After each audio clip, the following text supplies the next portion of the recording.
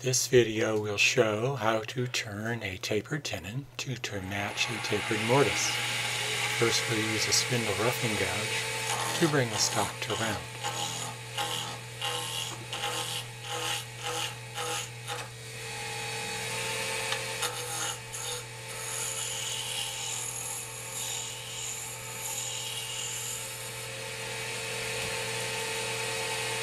We'll use a simple marking gauge to indicate the length of the tenon. Now we'll use the starting gauge on the tenon tool and the parting tool to bring the tenon to the maximum diameter. Go back to the spindle roughing gouge to rough out the tenon.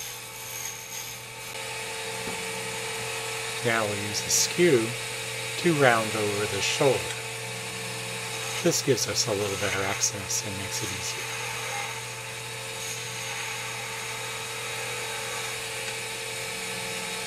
Now we'll smooth out the tenon and make it parallel, and turn a slight taper to start.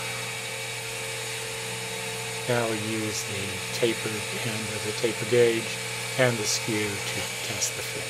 Needs a little bit more at the maximum.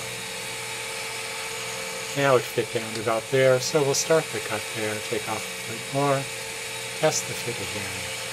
Came down to about there, another cut, check the fit again. It fits all the way, so we're done. Thanks for watching.